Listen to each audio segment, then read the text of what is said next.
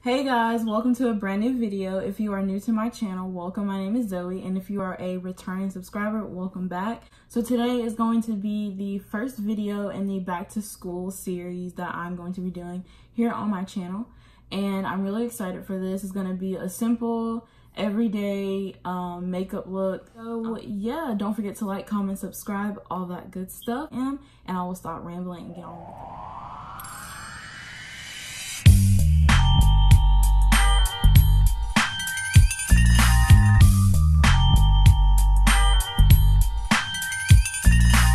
First things first, I'm not going to be talking through the whole video.